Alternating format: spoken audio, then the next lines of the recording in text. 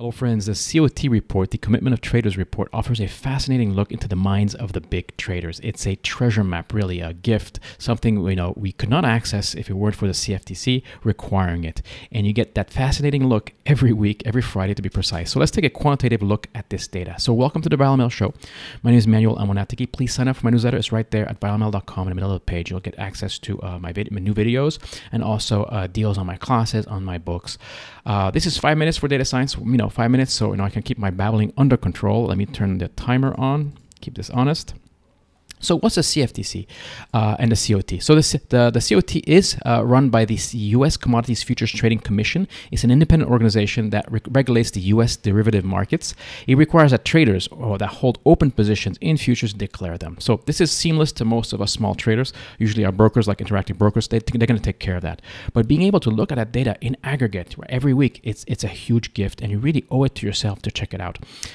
It offers a whole new level of transparency. So traders declare their position every Tuesday, and the report is out every Friday at market close. And you can go to cftc.gov to get details and look for CFTC, and you look for commitments of traders, and it'll show you a little bit what is offered. Keep scrolling right here, you'll see. But it's the typical, future stuff like agriculture, energy, metals, finances, etc. There are two reports offered. There is the long format, and there is the short format, and they both look like crap. They both really look like they were, printed on a dot matrix printer in the 1980s, if you even know what that is.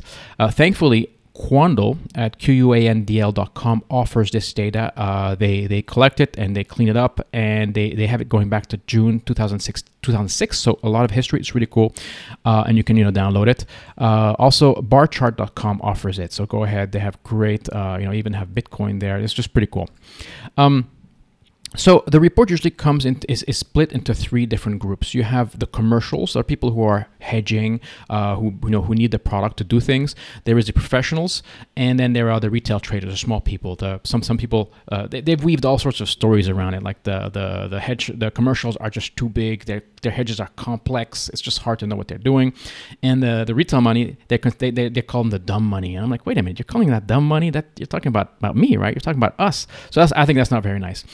And if I had a penny for every time somebody's intuition proved wrong in either data science or the markets, I'd be a rich man. So what do we do, right? Of course, as usual, we roll up our sleeves and we're going to dig into the data and get our own objective, quantitative answers. So I downloaded this data, right? Here it is.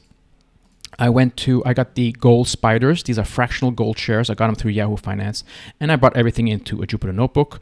So here I'm uploading the CFTC data. It's got this weird name.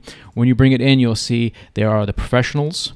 You'll see swaps. They're probably the market makers. You'll see money managers. Those are like the hedge funds. And the other reportables are probably the small traders. So people always say, look at the smart money, the hedge funds. Okay, so I'm going to pull the money managers long and money managers short and the open interest. So here's a chart. You see in blue is the longs, money manager long in gold. Usually you're very long when the markets are in trouble. And you're short, or you have less gold when the markets are doing good. And you'll see this inverse image between the shorts and the longs, right? Which kind of makes sense. And the open interest in gray. So I also uploaded the gold shares, the fractional shares from Yahoo Finance. And this is the fun part. We're going to run a correlation using pandas core function. Super easy to do.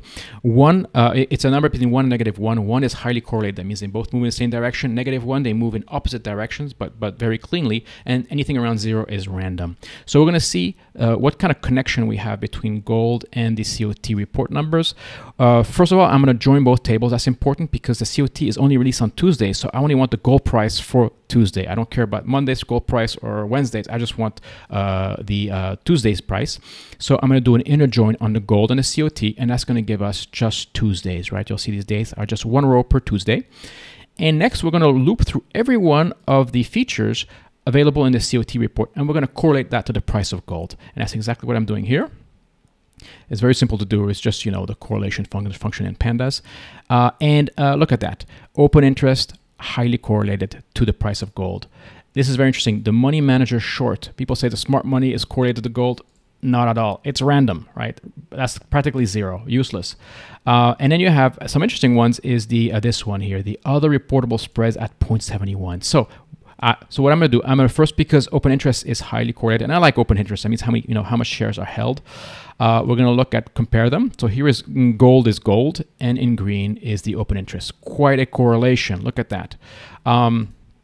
And then we're going to do the other reportable spreads, which had a correlation of 0.71, pretty high up there too. And look at that, also pretty interesting. So you can use this information however you want. Just don't go with people's intuition, unless you're Larry Williams, who written a really good book on COT.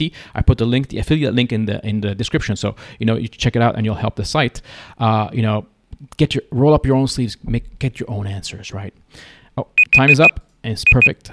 Before I end the show, I like to push a little bit my stuff, my products. You'll see at viralml.com, there is a new Learn tab, and that's the ViralML School. And there are 3 tracks. There's a machine learning track, the market analysis track, and the entrepreneur track. If you're interested in what we just did, in that kind of code, we actually do stuff like this in the market analysis track, and we do a lot more. We'll do the S&P 500, the VIX, Case-Shiller, the inverted yield. We look at all the important fundamental data, and we also look at the technical indicators as well. And we look at the COT. We look at COT for, I think we're looking at Bitcoin and a few other things. It's just critical reports that you should be able to access, that you should access on a regular basis to get your own quantitative, objective answers to those things, and not listen to people's intuition, because God knows what we're gonna end up with that. And on the 5th week, you'll also get my ebook, right, the little book of fundamental indicators. So I hope you enjoyed it. Thanks for watching, and catch you next time.